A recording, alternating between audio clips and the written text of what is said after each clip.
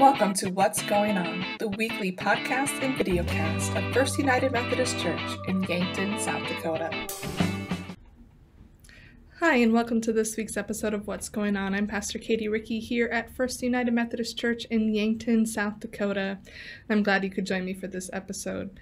A lot of what I'm going to talk about this episode is surrounding our final church council meeting that we had on Monday night.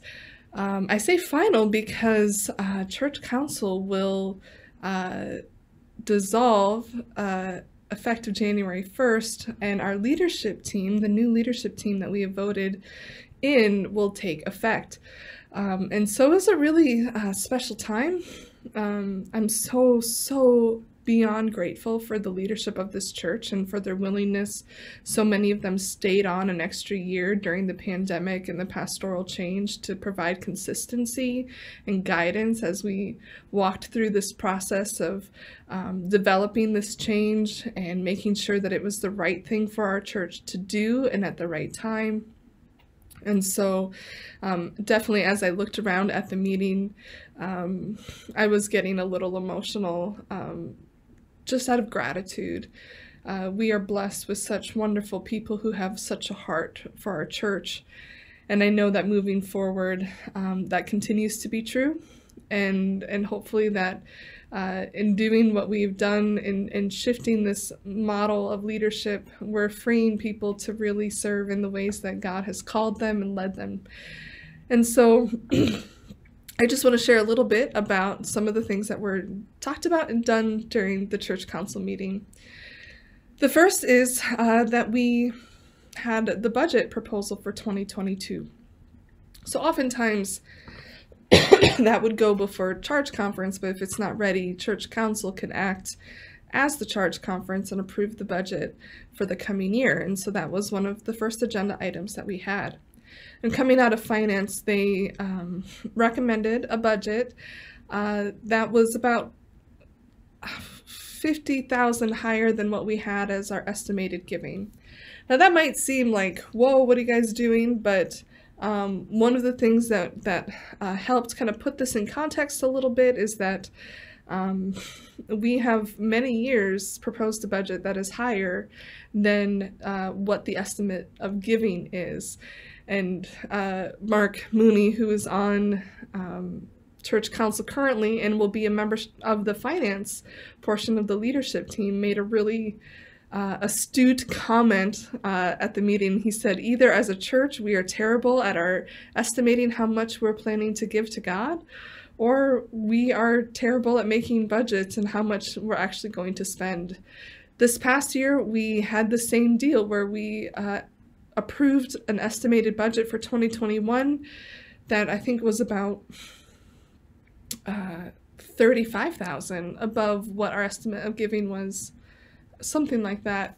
And we're ending the year in a plus of about $40,000. So I think knowing those kinds of things that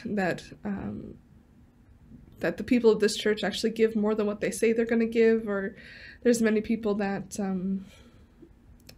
just don't turn in the estimate of giving, and that's all right. But anyway, everyone, both at the finance meeting and at church council, unanimously voted that budget in. And so that is what we're looking for 2022. And the other comment that I was really pleased that came out during the meeting was that an acknowledgement of our staff and volunteers and how every committee, every staff member, every person who has a budget within the church has been such a good steward of their budget. We don't have any committees that are spending recklessly or frivolously. Everyone is using what they have been allotted faithfully and honorably, and that, you know, we do everything we can to keep our finances tracked and above board and transparent as much as we can. So if you ever have questions about, you know, where is our money going as a church, Diane Kish, who is our financial assistant, would be a great resource for you, as she's the one who writes the she writes the check. She doesn't sign them because that's part of our accountability when it comes to money, but she would be a good resource for you. She's the keeper of the budget, keeper of the checkbook, if you will.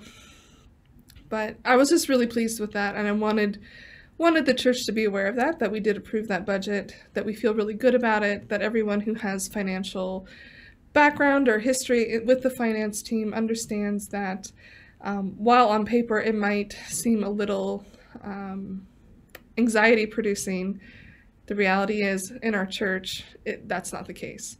The other reality is that we have money saved in the Dakotas Foundation. We've been really blessed lately to have different surpluses come in. This past year we had $52,000 come in that we weren't expecting from the conference pension rebate. Due to the pandemic and the loans that turned into grants, we had money, we had extra money from that. Not from that in particular, but because we didn't, anyway. All of that to say is we have about $200,000 or a little more than that in the foundation. That's money that we can use. And so if it were to be, for some reason, that, we weren't going above and beyond, which I have no reason to believe that we won't, because God is good and God is faithful, and you guys are all amazing. We have a cushion. So I've never, it's a blessing, honestly, to be in a church that is so financially sound as we are. It frees up a lot of anxiety. It frees up a lot of emotional energy. When churches are feeling strapped for money, they tend to also start to restrict their ministry, and we haven't had to do that. And so I truly see that as a blessing, and one of the gifts that we have as this church. So that was the first piece of last night's, or of the church council meeting. The second was the approval from the nominations committee for the leadership team. So at our church council, we did approve to move to the leadership team model, but part of that process was then people needed to apply for the leadership team, and then the nominations committee would take those applications and kind of put people in the slots that would be appropriate.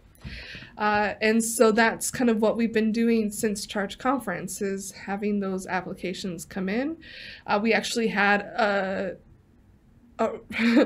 really constructive feedback about the applications, and so we actually had an extra meeting and revised the applications into something that is much more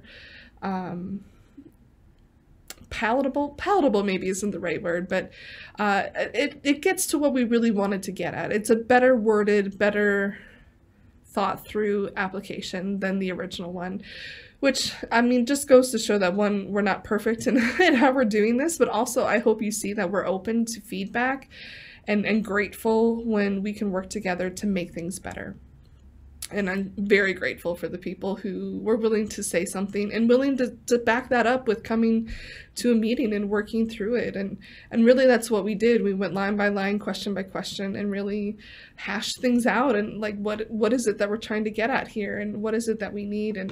And so through that process, we ended up having people apply, and then nominations met. We had a few more spots, so we started to brainstorm, who's the type of person that we would love to have on this team, knowing that we were limited only by membership, that the person needs to be a member of the church. And out of that came some really beautiful conversations and some encouragements, and now I'm happy and pleased to say that we have a full leadership team that was nominated to Church Council, including also a role as the leadership advocate. And that role is someone who has voice on the team, no vote at this point, but their job is to keep records of everything and keep everything organized. So a very, very important job. And so that was what was put forth to Church Council last night, and that also was unanimously voted on to pass. And so I am pleased to share with you, this will be kind of, unless you're on church council, the first time that you're going to be hearing who will comprise of the leadership team for this coming year. Some of these people will stay on more than 1 year, some will just come on for the year. Normally it would be a 3-year rotation, but in this first year we're going to have people serve 1-year terms, 2-year terms, and 3-year terms. And so anyway, so on our leadership team, the leadership team is comprised of trustees, finance, an SPR, as well as 1 lay leader and a lay delegate to annual conference. Those are the voting members of leadership team. So comprising our SPR, our Staff Parish Relations Committee, will be Chad Herman, who is a former lay leader, who's also been on SPR prior to that. He's been very active. I would say that of all the people in the church, he probably attends as many meetings as I do. So we're really grateful. He was also one of the small group that helped to develop this from the ground up, and so very happy to have him on. Also, we have Susan Shavey, who is another former lay leader in the church, who also has background in SPR, but also has background in HR, and so just an incredible resource and gift to us.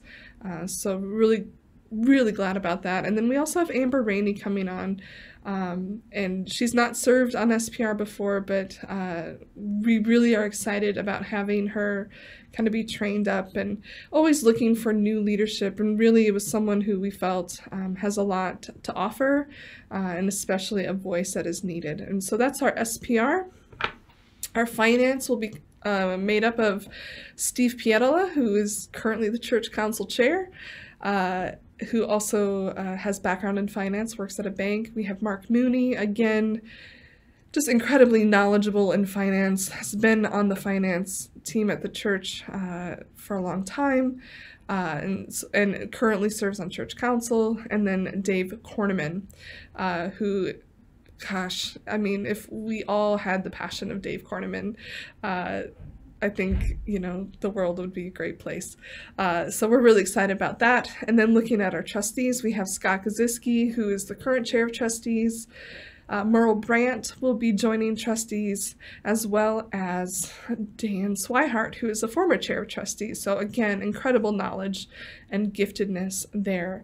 And then for our lay leader, Dan Johnson will be the lay leader moving forward, and that will be a position that will need to be applied for every year. So if that's something that someone's interested in doing, every year that will come open. The same person can apply, but we just want to make that clear. And then our lay delegate to annual conference this year is Bob Thuy, who will serve on leadership team as well. And we are grateful for him as well. And so those are the voting members. I also am a member. I only vote in the case of a tie, which hopefully doesn't happen. And then we have Rhonda Arns, who is our leadership advocate. She will be, again, in charge of keeping everything organized.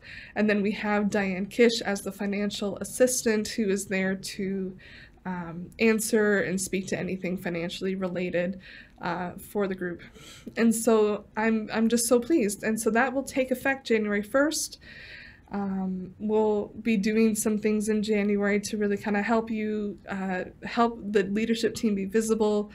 And I'm just so pleased. I'm so pleased that we got to this point. I've been working on this for a very long time, and you know, over a year that we've been in this process, and for it to finally get to this point is pretty incredible. The final thing that we talked about, here and there we talked about other things as well, but I would say kind of the major thing that was on people's minds is, as always, COVID and the reality of COVID, and the fact that we do mask at the church. When obviously, as you can see, if I'm by myself in my office, we do not, but anytime that I'm with people, I do. And just asking the questions of what, you know, what does it look like? Where are we at right now? What is the rationale behind the decisions that we're making? And so Dr. Tim Irwin is a member of church council and spoke to the church council about that. But I also had been having people come to me with those same questions, and in that vein, I had invited Dr. Dan Johnson and Mary Milroy to come and share a little bit more about why we are where we are. And I was very pleased that both of them and Dr. Tim Irwin were saying the same things and on the same page without being prompted. And so I'm going to switch over and have Dan and Mary share a little bit. I kind of gave them sort of frequently asked questions that I get around COVID and masking and vaccines and things like that. And I wanted just to give them an opportunity to share from their experience and their expertise. Because as we all know, I am not a medical doctor. I am a pastor. And so I like to rely on the medical professionals that we have here in our church. And I'm very grateful for all of them and for their input and their willingness to think through these things with me and to help to make the best decisions that we feel are right for our church and right for our community. So I'm going to turn it over to Dan and Mary. Hi, good afternoon. My name is Dr. Mary Milroy.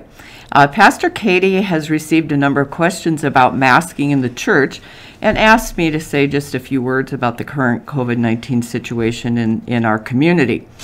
As a physician and as a Methodist, I believe it is my duty to do all I can to promote health and safety for all persons. For that reason, I am vaccinated. I read extensively about the COVID-19 vaccine and do believe the evidence is strong that they protect not just me, but the people around me. I believe the same about wearing a mask, even though I am vaccinated. I am as tired of wearing a mask as I'm sure all of you are. However, the current situation in Yankton is still one of high community spread, with 188 active cases in Yankton County, as listed on the South Dakota Department of Health dashboard for today, December 8th. A recent article in the Press and Dakotan also highlighted the situation at Avera Sacred Heart Hospital and indeed the entire surrounding area. The hospital is full. The staff is exhausted. The Christmas holiday is coming, and as a time of family gatherings will likely be a time when numbers increase. I believe strongly that this is not the time to relax our safety precautions. Pastor Katie and the church's health committee will continue to monitor the local numbers and what our local providers and hospital capacity are at. As soon as the numbers start to decrease, ideally we would love to see active cases below 25 and hospitalized COVID patients below 3. That is currently not the situation. And certainly at that time, safety precautions could be relaxed. I believe that also if we stay home when we're not feeling well, continue to mask and get vaccinated, we can make that happen sooner rather than later, which is certainly what we all are looking forward to. Thank you. I'm Dr. Dan Johnson, and I agree with everything that Mary has stated. I would just like to add that this is not the time to let down our guard. The latest variant called Omicron is in Minnesota, it's in Nebraska.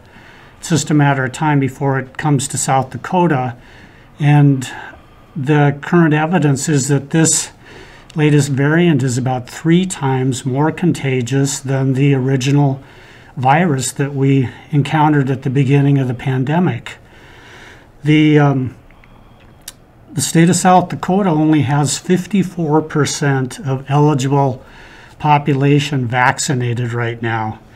And it's widely believed that in order for herd immunity to occur, there probably needs to be about 70 to 80% of people protected by either vaccination or a recent infection that gives them antibody protection. It's also known that people that have been infected earlier have waning numbers of antibodies, so they're not as protected by the latest variants. So vaccination among people that have been infected is also extremely important. the number one population group now showing infection is the children.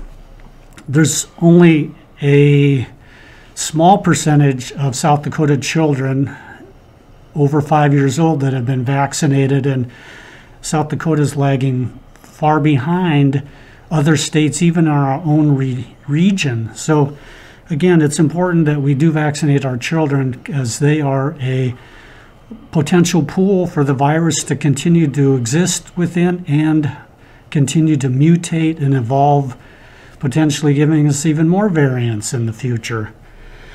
I just think it's a very important time for us with the holiday gatherings to continue to be vigilant and do commonsensical things that give us multiple layers of protection, masks being one of those things, but vaccination being even more important. And I would just strongly urge all people that haven't been vaccinated to thoughtfully consider taking that step, because that's what's going to make this pandemic go away. So thank you for your time and understanding, and let's just continue to be strong and do the smart thing. Thank you very much. Thank you.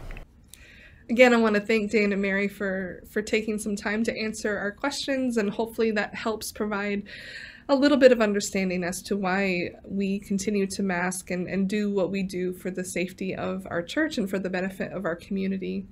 As United Methodists, we do believe in doing no harm, doing good, and staying in love with God, and we believe that falls in line